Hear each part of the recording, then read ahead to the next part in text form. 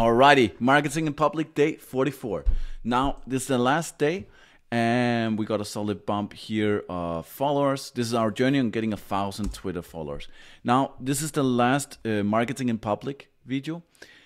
The goal hasn't changed. We're 40% to 1,000, but I'm spending way too much time on these videos. It's not really worth it. They don't get a lot of attention.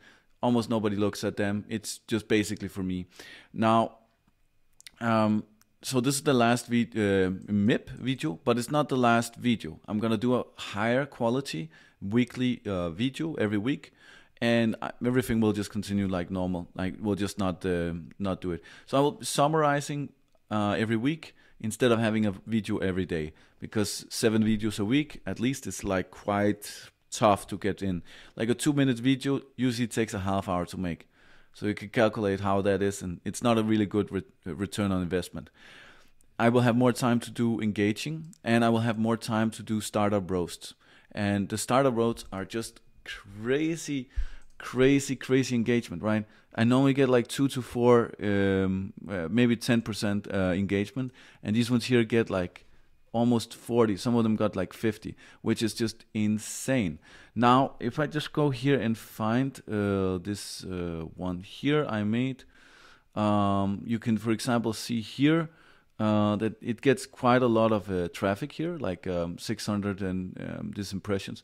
And you can see here what is happening here with this here. Now, you can see the audience retention is usually within the first 2 minutes. So I will also start to make these a little bit better quality as well, keeping people engaged. It's the same when I go here and look. I put them on YouTube as well. It's more or less the same that it shows here. Like I've just found reach here, but yeah, you can see here most of the people pop off in the start. Here it's a little bit more, but yeah, most people, they last for like around 2 minutes. Like that's when they really start to fall off a cliff here. So I will start making those a little bit better and then just experimenting with that.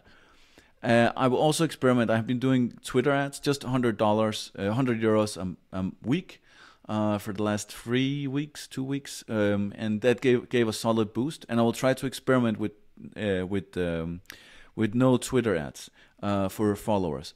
Now, I want to experiment with this because I got a lot of bots following me, and so I want to see if I stop making these, will I get less people following, but still real people?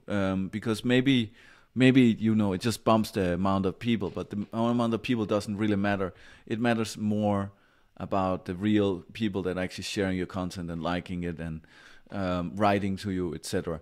It might even be detrimental if you have a lot of bots following you, because the Twitter algorithm will see that it gets posted and then nobody likes it, nobody comments on it, and then they will be like, oh, this is not good content. So I'm thinking that it might actually be detrimental to use Twitter ads for this.